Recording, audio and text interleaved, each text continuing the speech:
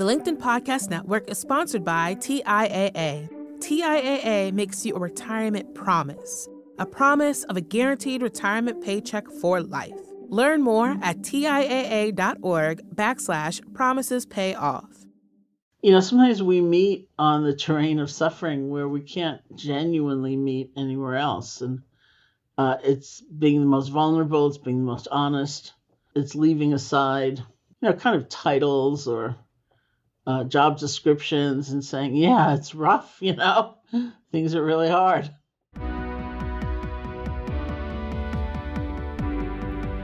I'm Maura Aarons-Mele, and this is The Anxious Achiever. We look at stories from business leaders who've dealt with anxiety, depression, or other mental health challenges, how they fell down, how they pick themselves up, and how they hope work will change in the future.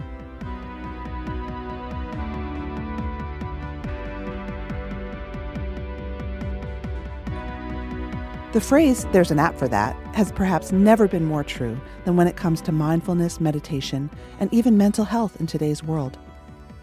At a time when mental health, at least on the surface, has gone mainstream, with huge tech companies building brands around it, it's good to remember that mental health is still stigmatized in many organizations, forcing us to hide our suffering. And while an app is a good start, treating mental illness, or even increasing mental wellness, requires going deep, looking at your pain, acknowledging the hard stuff.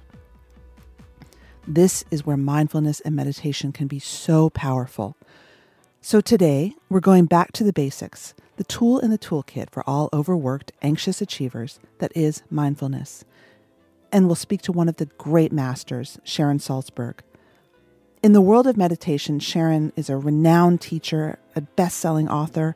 Her sayings live on mugs and calendars. Sharon still gets anxious from time to time. She even worries about letting people down. But Sharon inspires me and so many others because she doesn't shy away from talking about what is uncomfortable. And I started by asking her if she finds it interesting to see just how far mainstream work culture has changed. The idea that mindfulness and meditation is now so much more accepted in the corporate world.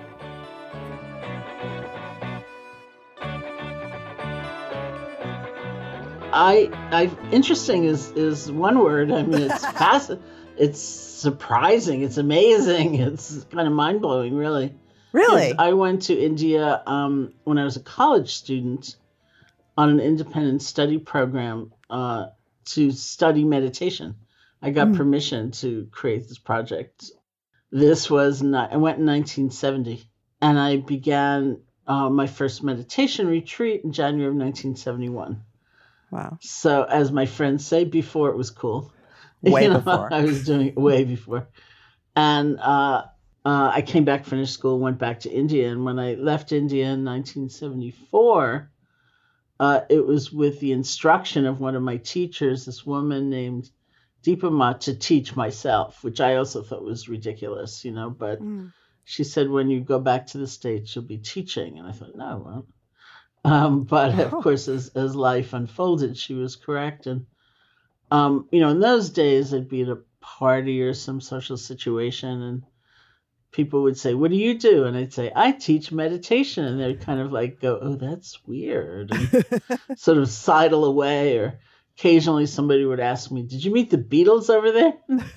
I'd say, "No, sadly, they went when I was in high school," and it was a different tradition altogether. But and then through the years, I've watched, of course, with some amazement where, I think largely because of the science and the research and really the relanguaging, it's a much greater understanding that meditation, mindfulness doesn't need to be tied to a belief system or a faith tradition. It's about learning how to pay attention differently. And, so then I'd be at that same kind of situation, and I'd be introduced as a meditation teacher, and people would say, "I'm so stressed out, I could use some of that." Or occasionally I'd hear, "My partner should really meet you. It'd be really good for them." And, and time has gone on, and I'd say back when I was still going to parties and social situations, the most common comment I would hear was, "Oh, I tried that once, I failed at it."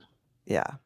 And of course, we don't believe you can fail at it at all. So that brings up the question is, what do people expect and what's the understanding about what's going to happen? But we're definitely in a whole other era. We'll talk about the failure concept in a little bit. But one quote that I think, I can't remember if you wrote it, if you said it, but I have it as from when you went to India. You said, "I felt not on the margins for the first time in my life." Yeah. What did that experience in learning meditation do for you? I think it actually began before I went to India. It was one of the reasons I went to begin with. I took an Asian philosophy course when I was a sophomore. I'm a product, I should also say, of the New York City public school system, which means I skipped 2 grades. So I went to college when I was 16, went to India when I was 18. There was a philosophy requirement, and I just looked at the schedule. I saw an Asian philosophy course, and I thought, oh, that looks convenient. It's like on Tuesday or something. Let me do that one. And it was actually in the context of the course that shift you're describing began, because when the instructor was talking about Buddhism, he talked, of course, about the Buddha's very famous kind of commentary on the suffering in life. And, that suffering is a natural and an inevitable part of life. And for many people, that's sort of a depressing message and a real turnoff. But for me, it was maybe the first time in my life I felt like, oh, you're not so weird. Because I, like many people, had a very traumatic, painful childhood, and I felt different. My family didn't look like anybody else's family. I was living with my grandparents for a big chunk of it, for example. And my mother had died when I was 9. My father was already gone, and so, but there I was in that class, and somehow that message came to me that this is part of life, not that we all suffer in the same measure or the same degree, but it's inevitable. You're not so different. You're not left out. And then I heard in the class that there were methods, there were techniques that people used called meditation to be a lot happier. So I was going to college in Buffalo, New York. I looked around Buffalo. I did not see it anywhere. And I thought, I'm going to create an independent study project and go to India, which was ridiculous. I'd never even been to California. I was 18 years old. But did the message of suffering make you feel heard? Like what was that about? Because you're right. And I think the failure question, a lot of people feel is they think, I don't want to suffer. I want to take a pill and feel better. Yeah. What about you made that suffering concept attract you? Well, I think partly because my family system, like many, was one where the conflict, the loss, the pain was never spoken about, and so my internal sense of what was real was one thing, and the external confirmation of it was quite another. And this was the first time there was sort of like confirmation writ large, like this is a part of life. It's not just you, because of course the presentation is that everyone else's family is perfect, and right, and no one's suffering at all, and it's so hard to have compassion for yourself if you feel that it's all only you, and because then, of course, it brings up the concomitant thought, it must be my fault. Right.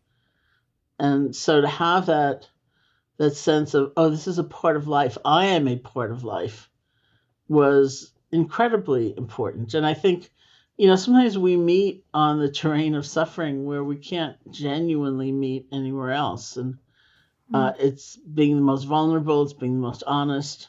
It's leaving aside, kind of titles or job descriptions and saying, yeah, it's rough, It's rough out there. Things are really hard. I do want to talk about suffering and anxiety on this show, because this is a show for people who have mental health struggles. I was watching a video that you did on, it was called Anxiety, Addiction, and Depression, and Dealing with Them in the Way of the Buddha. And I think you said something like, there's something reassuring about even saying the words addiction, anxiety, and depression, because it's inclusive. We're gathering together and we may have these horrible things, but if we can be together and talk about it, it makes connections. Well, I think it's the most healing thing of all, because, there is the problem, whatever the problem is, and that's genuine suffering. And I think we shouldn't discount that. one of my favorite sayings, apparently, because friends have started sending me mugs and cups with things I often say on them, So one came through that said, something's just hurt. Yeah. Something's just hurt. And I think we do ourselves a grave disservice by thinking, I should be better at this, why is this such a drag? It's a drag because something's really hurt. And it's not our bad attitude. It's not our wrong way of thinking. It's not that we need to be more receptive. Something's just really hurt. And it's also true that we might add to that things that are what I call extra suffering, which we don't need. Like a sense of isolation. It's only me. Mm-hmm. A sense of perpetuity. This is going to last the rest of my life. No, this is never going to change.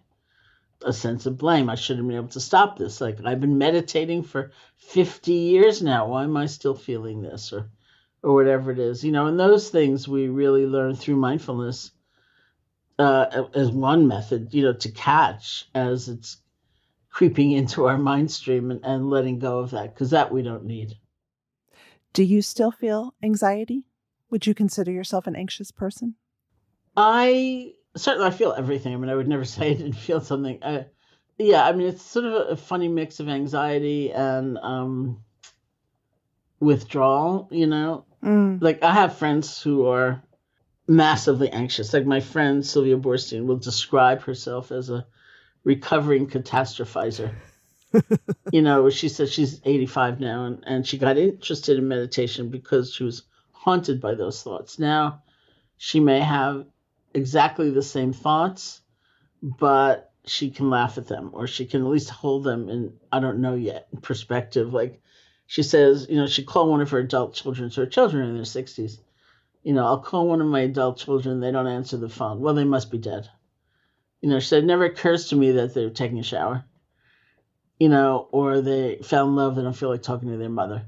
And that used to haunt her. But now there's so much more space around it, even if the same thought is arising, that she really can laugh at it and wait and see, call back, Call back. And interestingly enough, she describes herself as somebody who, in an actual emergency or problem, she's like a rock. She's totally steady. Yep. It's all the imagination in her mind that gets her going. So I'm not an anxious person like that. I don't tend to catastrophize, but there's a certain feeling that I get where things are out of control, things are crazy, someone's son just went to jail, someone else's, partner is having a mental health crisis, and there's something in me that says, oh, this is how things are supposed to feel. Because this is how they felt my whole childhood, And I think, oh, this is natural, this is right. And of course, it's not natural and right. It's a problem, It's really pressure on somebody, or it's hurtful for somebody. And so I have to remind myself, no, this is not an ordinary day, This is really a lot for someone to carry. How might you do that? Is there something you could just take us through? Because I think a lot of us might find that news just hits us in the middle of a work day. Yeah. Our breath is taken away. Yeah. And I think, some of it is very somatic. It's really learning what it feels like in your body when you're panicking, or when you feel, another one is hyper responsibility, like, I'm going to be the one to fix this, And even though you wouldn't necessarily associate that with a certain sensation, I think we can, if we just keep paying attention. And for me, it's like a jumpiness. It's like my whole body is awake and just needs to go run 1,000,000 miles an hour. Right, exactly. There's something, Yeah. and we can learn it, and that becomes my signal. There's a certain something I feel, like this wave of energy coming up in my stomach, and then something else settles, like, oh, this is right. And that's my signal to say, well, it's not really right. This is a big problem for somebody, and I can't fix it.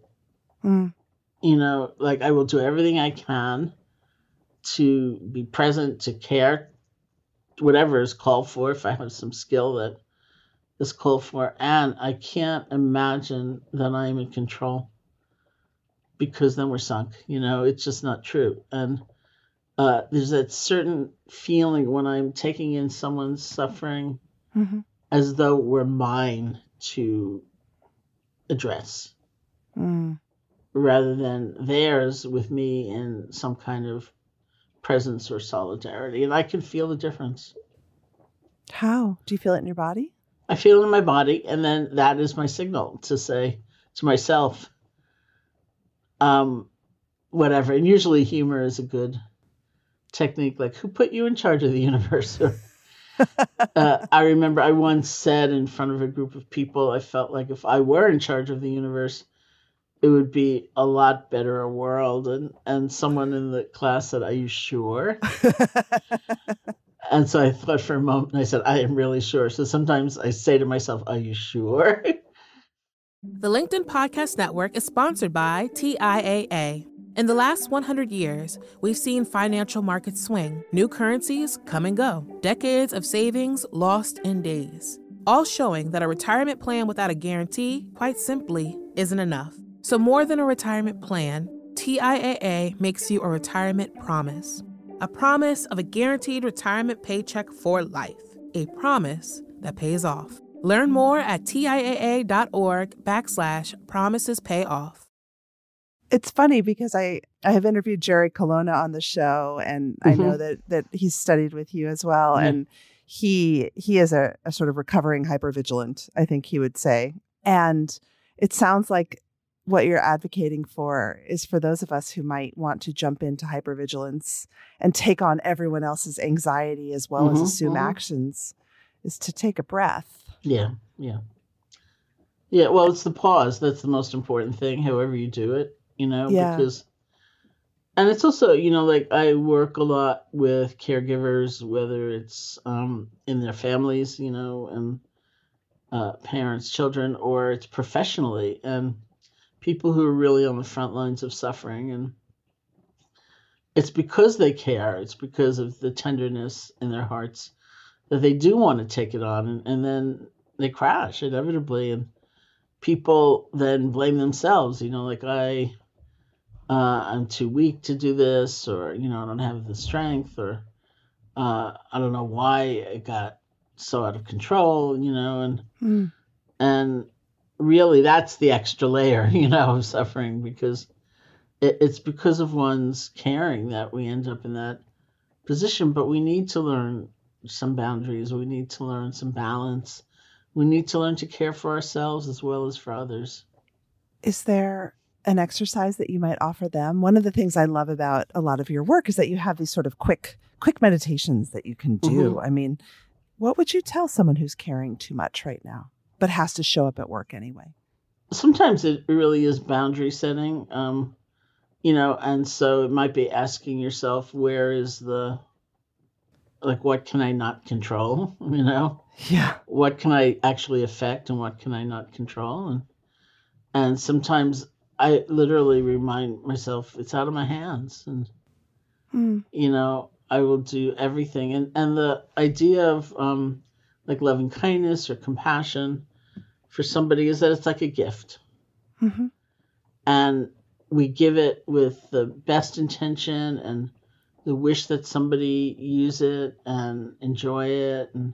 But you can't make them like put on that sweater, and say, this is the best thing I've ever gotten. Or, read that book you wrote and say, I can't believe, the genius. It's like, we would like that, but it doesn't always happen. And so I remind myself sometimes this is a freely given gift. I'm making this offering. And the hardest thing sometimes for people is to feel that some compassion for themselves is worthy, that it's not selfish, it's not being lazy, and because we have such impossibly perfectionistic standards. I'm talking about the root of anxiety, It's like, how could we ever be good enough, Like, do you find this with caregivers in particular? Oh, yeah, definitely. I mean, it is that tenderness that leads them to the role often. And then partly because those roles, whether it's personal or professional, tend to be quite under-resourced Yep. in society, and AKA paid less. exactly, paid less, honored less, recognized less. There's a lot of less, Mm-hmm. That could be a long list. And then it's a struggle, and you can't ask yourself for the impossible. But we do. And then if you do make a mistake, back to failure, or you snap, you get exhausted, you get overwhelmed, you get reactive, then, you feel so terrible. But I think a lot of one's practice, in life is sort of picking yourself up and starting over, but not sort of dwelling incessantly. Mm-hmm. But that's what perfectionists are great at, too. Oh, totally. Totally. Like if you were the kind of person who were, if you were in the habit of evaluating yourself, like at the end of the day, like how'd I do today? Let's just say you're the kind of person who only remembers the mistakes you made and what you didn't say so clearly and what you could have been better at, let's just say. Sometimes you ask yourself, anything else happened today? Right. Could you actually ask yourself that? Oh, yeah. One of the things we talk about a lot as a kind of healing modality is a gratitude reflection. Like, write down at the end of the day 3 things that you're grateful for from the day. And they don't have to be magnificent or grandiose. And some people really don't like that. They think it's like sentimental and it's something that makes you, happy to get crumbs and you never confront an unfair system or something like that. But actually research shows that it's like a power, because if you're exhausted, if you feel depleted, if you feel you have nothing going in your life, you have nothing to give, you're not going to be that useful, No.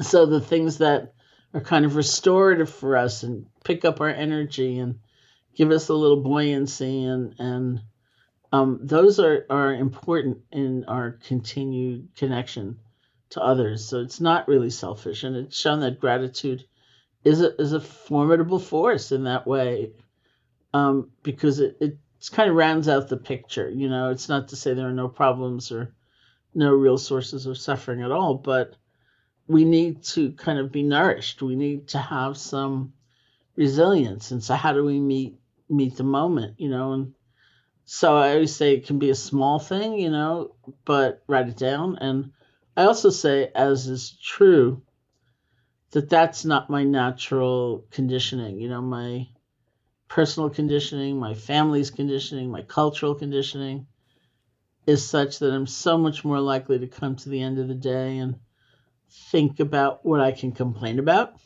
Mm-hmm. And it's always like, I didn't show up in the right way, I didn't say the right thing, or that person wasn't really there for me, or back in the day when I was traveling incessantly, there was always an airline and, there's always a phone service or, one's computer program or something. And that's just where my attention goes. And so it is a very conscious decision, not through force or coercion, but through intentionality to say, okay, what else? What else happened today? Right. So you're not telling people that they have to become all gratitude and no grumble. Like you could still ease yourself out of the grumble. Yeah, or at least the word is balance, What? Yeah, I mean, grumble, which is a great term. It's inevitable, really. And it would be unreal to imagine, such sweetness. I was reading about you in your business travel life, I guess back in the former times. And it's funny. It must be weird for a lot of people who read you and know you as the great teacher to think of you sort of suffering on Southwest Airlines with the rest of us, poor schleps. But you were saying that like it can be hard for you. The plane is late. You're going to miss your connection. You might not make it to that. And that makes you really anxious, just like it makes the rest of us. Yeah. Has this changed for you during the pandemic, or has that kind of anxiety found another place to go? Well, I'm not traveling at all. I haven't been on an airplane since March 2nd, I think, 2020. Yeah, I mean, I think to the degree that I project into the future, because that was the problem sitting on the airplane. I'm going to be late. What's going to happen? I'm going to miss the lecture. I shouldn't have. And also a tremendous amount of self-blame, because that is my habit. Like, I was so stupid. Why did I make this reservation? I should have known better. So there's always another channel for self-blame, pandemic or not. Like, why did I do that? No, I think my big resolve in the pandemic has been to try to be kinder, and that has included toward myself. So just things like, because there's space. So I take the time, like if I write an email, not to just press send right away, and to take a few breaths and then read it again. And then think, do I actually want to send it in this form? And often, it's such a strange form of communication. You can sound so terse and you didn't mean it. And so I rewrite it in some way. And then I press send. And just sort of taking the time in those ways has really been a delight. Sharon, you've said, I think of anxiety and depression as a manifestation of a deep yearning we have as humans to be happy, free, have a sense of belonging. The yearning is the point. Don't feel squeamish or embarrassed. There's a wish to be happy underneath. Really? Well, I think that's our basic human dilemma, that every one of us wants to be happy, not in a superficial way, like a pleasing day only, Right. But a really deep sense of feeling at home somewhere in this body, in this mind, with one another, with this planet, on this planet. And the problem, many, spiritual systems would say, is not that yearning, it's not the desire, it's that we have bad aim. Either we have been taught myths and lies. If you only accumulate enough, endlessly, you'll be happy, you'll be safe. It's like all totems against change and death, like, let's get another one, let's get another car or painting or a house or, orange or whatever it is. And depending on other habits, other reinforcements, we can sort of dive off the deep end of that. Or we've been taught we don't really count, we don't matter, we're not capable of. It's not the same as saying we're perfect, but we are capable of change and growth and understanding, every single one of us. And not all of us were brought up that way, with that reinforcement. And so we have that yearning, and it's so distorted, because we really don't feel we're worthy of happiness. And there's so much conditioning around that. And then I honestly think these days, so many people have gone through some kind of trauma, which is sometimes sharp and clear, terrible incident, accident, horrible thing happened. Sometimes it's slower and chronic. Like, I've had people tell me that the most traumatic force in their lives was like growing up in poverty. And I just think a lot about the residue on one's nervous system, and I think it's not a question of personal fault, and that there are ways of healing that. There are ways of coming to a greater state of balance, and that will give us a lot of inner strength. You recommend 2 steps when you feel anxious. 1, distinguishing between anxiety and fear, and 2, applying an antidote. Talk us through that. Well, given what we were just talking about, there are certain ways of breathing, for example, where researchers say that, the main thing is that your out breath needs to be longer than your in breath. Why distinguish between anxiety and fear, though, first? Well, I think it depends, like some people do and some people don't. Like, within the Buddhist psychology, which is something that I trained in, there are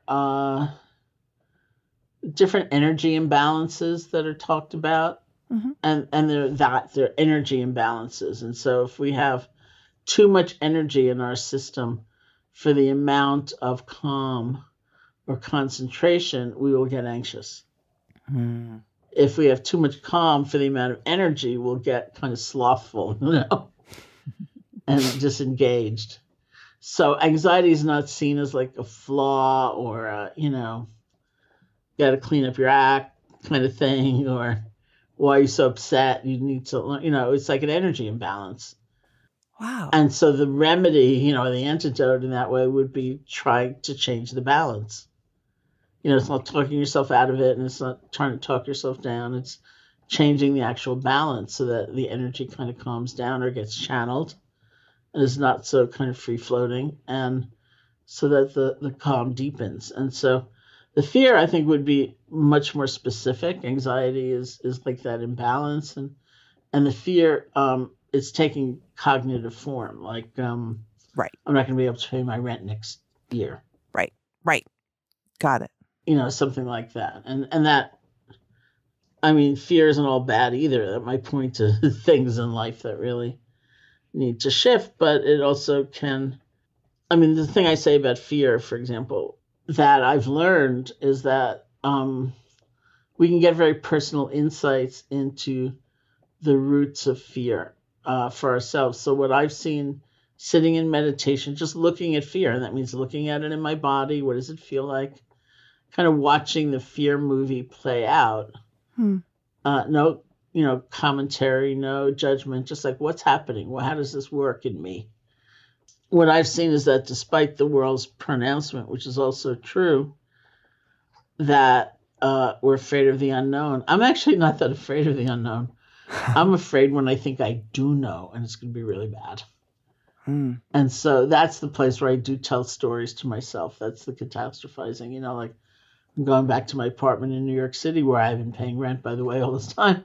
And, I haven't been there in 8 months. And I heard that if you turn on the water, in the sink after 8 months or 10 months or a year, that you can get Legionnaire's disease. What are the symptoms of Legionnaire's disease? How will I know? And then if I remind myself, you know what? You don't know. This is just imagination. Then I relax. And I feel space. I think, hey, I don't know. So for me, those stories are more the root of the fear than anything. My last question for you is a favor for our listeners who get anxious because they are anxious.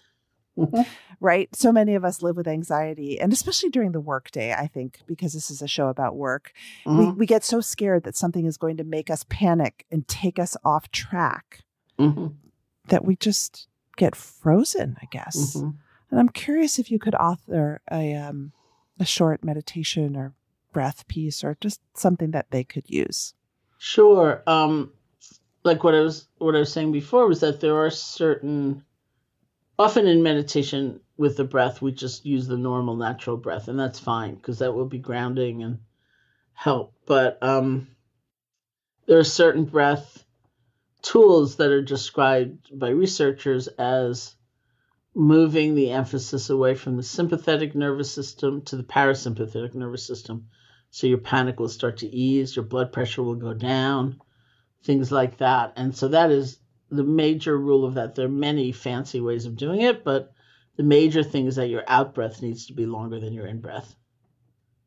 And your whole system will start to change. So, we can do a few moments if you like of a practice, because it can be inclusive of other things. The whole idea is we've got this energy. It's kind of running wild. We want to balance it out, with greater centeredness or more groundedness. And then we have the benefit of the energy, actually, without it being so intense. So you can sit comfortably. You can close your eyes or not. You don't have to. And we'll take a few just normal breaths without trying to change it or manipulate it in any way. See where you feel the breath most distinctly. The nostrils, the chest, or the abdomen.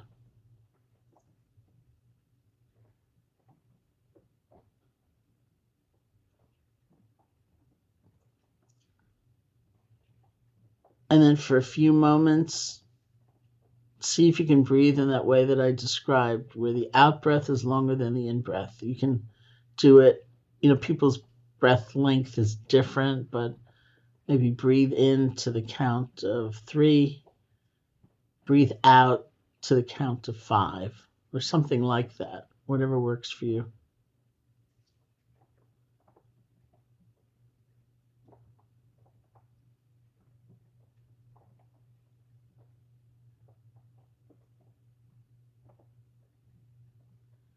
Feel what's happening in your body.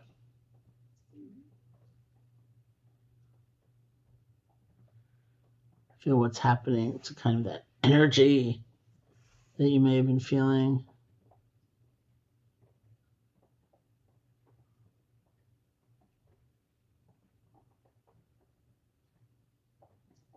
And even with your eyes closed, if they are, notice what you're seeing. You may see, with the eyes closed, different patterns of light or different shadings. If your eyes are open, of course, you see whatever is in front of you. Notice what you see.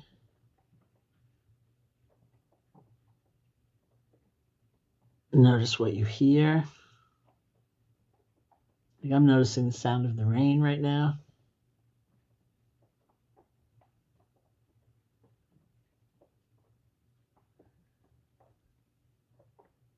Feel your body posture, like sitting.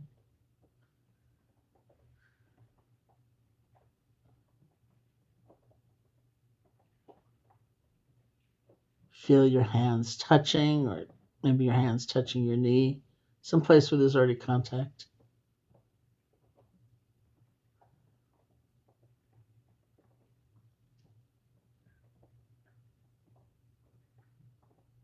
And then you can start again. Normal breath, and then the kind of conscious breath, with the out breath longer than the in breath.